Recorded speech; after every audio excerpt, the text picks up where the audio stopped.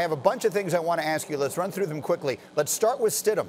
Take us back to a year ago. Do you project him to be a high-level NFL starting quarterback during his career? Do you think he can be the answer for Belichick long-term?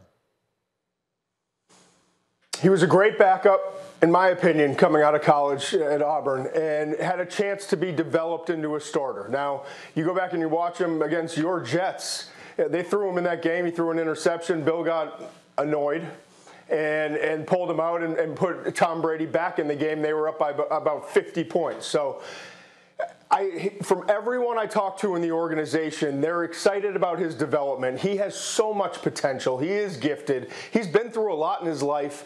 He's got some character and some grittiness and toughness to him, but he's not ready yet. I mean, that's the bottom line. He is not ready to lead the New England Patriots, in my opinion.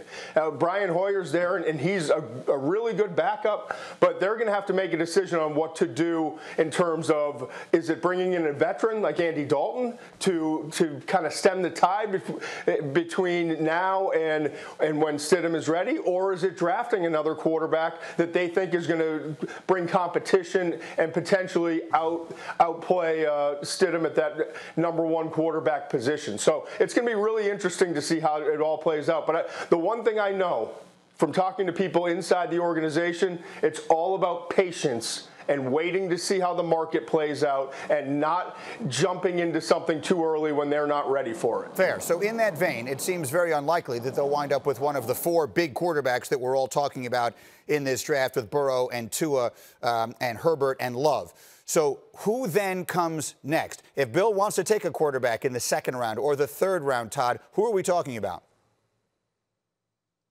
Jacob Eason from Washington, who got beat out by Jake Fromm at Georgia, is the most talented of that second-tier quarterback, I should say, in this year's class. He's big, he's strong-armed, he can make all the throws.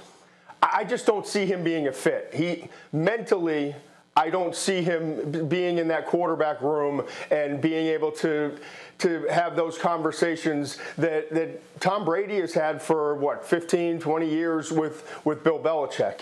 I think Jake Fromm makes a lot of sense, but he doesn't have the physical tools that you would ideally look for. But if you're going to bring in Andy Dalton, I would rather have Jake Fromm, because he's the same guy physically, and he's younger, and he understands the game at a high level.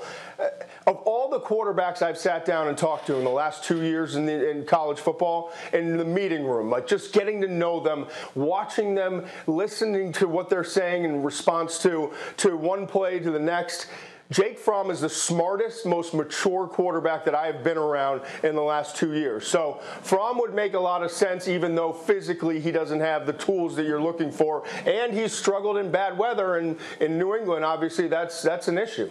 And then, Dan, I'll circle it all the way back to you on the options for the veterans. We know the two guys who were free agents, and they both have, well-known resumes. Jameis Winston, Cam Newton. Do either of them make sense to you? Quickly.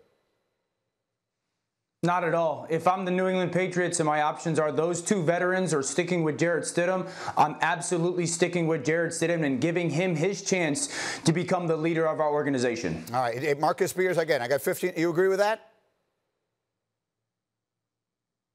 Yeah, I agree with that. I don't think anyone fits. Look, the one thing that Bill Belichick preaches is taking care of the football, so that possibly eliminates Jameis, and Cam is just not a fit for the type of system that they run unless they're willing to blow it up and change everything. All right, guys, stay with me. We're going to do a lot more as we continue here this morning. Thank you for watching ESPN on YouTube. For live streaming sports and premium content, subscribe to ESPN+.